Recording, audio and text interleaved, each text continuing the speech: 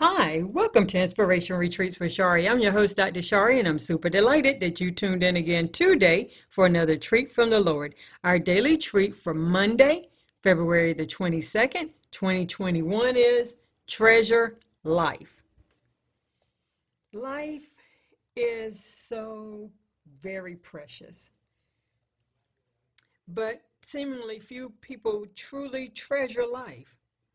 With the splendor and majesty God has given to each human being, made in His image and in His likeness, we must readily and easily love each other. It makes me pause in silence when I think of the number of lives passed due to the pandemic. It is staggering. But I know the giver of life has laid inside each of us the treasure of life. With God, all things are possible, and those possibilities reside inside hearts filled with love.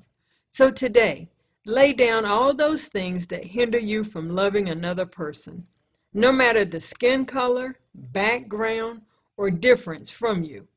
Love them because Jesus made them. Accept Jesus as your Lord and Savior. So love floods your heart and He gives you the power to treasure life.